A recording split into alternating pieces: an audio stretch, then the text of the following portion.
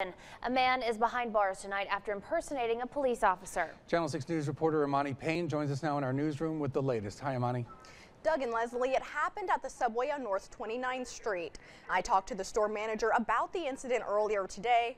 He tells me nothing like this has ever happened at his store before, and that he's glad a real officer came to the rescue and kept things from escalating.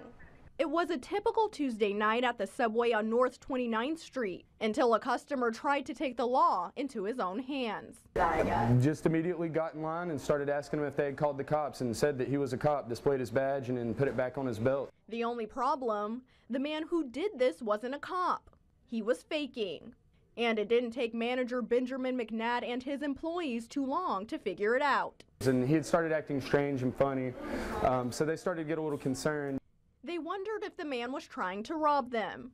And right now, they're not actually sure what his exact intentions were. But luckily, a real officer with the Florence Police Department happened to be in line and picked up on the man's fishy behavior, too. He asked the impersonator to show his credentials. And a police report claims the criminal just smiled and winked at the real officer. That's when he called Temple Police. Once they arrived, they saw the man sporting his fake badge and took him in.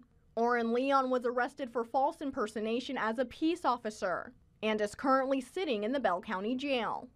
A spokesperson for the Temple Police Department says it's important you know how to tell a real cop from a fake. If you see someone that walk up to you and they're presenting a badge and you're a little suspicious about who they are, you can ask to see other credentials such as an identification card. Or you can ask for a uniformed officer to come to the scene too. Manager McNabb says his employees made sure the customers remain safe and that he's very happy to have Temple PD's assistance. He hopes something so dangerous never happens again. Temple PD says if you believe a fake officer is trying to pull you over in an unmarked car, the best thing you can do is call 911. Tell them an officer is behind you and that you're driving to a well-lit area before pulling over. Doug and Leslie.